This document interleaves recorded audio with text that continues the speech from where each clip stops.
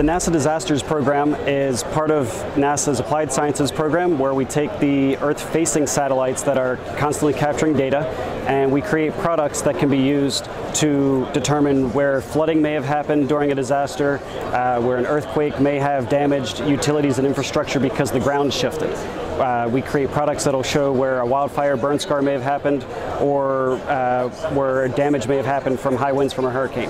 We take those products and we host them in a public-facing portal that is completely free and open for anyone to use, whether it's FEMA, the National Guard, local emergency managers, or even someone that wants to know if their house was flooded. All those products are on our portal. They are available for everyone to access, and they can be streamed via Esri REST endpoints or WMS REST endpoints as well. And you can use ArcGIS Online, ArcMap, even QGIS can read the data. So it's accessible for anyone to use our products, and we encourage them to use them.